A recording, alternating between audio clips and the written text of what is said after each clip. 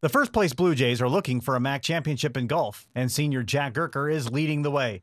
The senior has shot par or better in 6 of his last 7 events and is performing well at the right time. This season's been a lot different. This year I've had more teammates almost do it just as well as me, so it's pushing me to do just as better as they are and to succeed more as a team instead of more individually this year.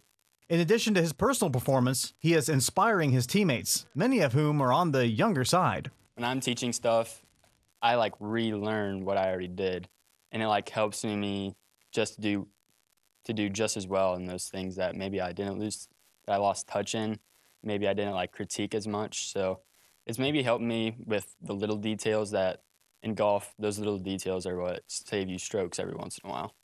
He'll take the kids out after we're done with practice, and he'll have them do extra putting.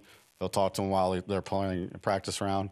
So he's not only been leading by example, but been helping with the freshmen move them along as well. The goals heading into the season? Pretty straightforward. For MAC Player of the Year, to win the MAC, and for the team to make it to the state tournament. Even with the success, Gerker knew he could do better. The energy would flag once October rolled around, so he found a new rhythm and approach to how he played and practiced. But when you're playing it for 6-7 months, it starts to get tiring after a little bit. But when I take little breaks every once in a while, I want to get out there more. I've just been pacing myself, so when it comes to the postseason, I'm jetting forward instead of tiring down.